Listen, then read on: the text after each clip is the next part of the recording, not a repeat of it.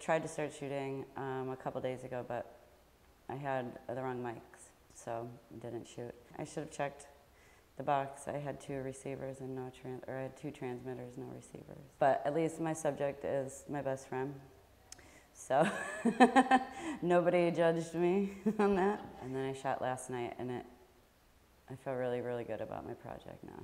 I was really not sure if I was going to be able to film like I see art, and I was able to frame shots just like I would a photography piece or a painting.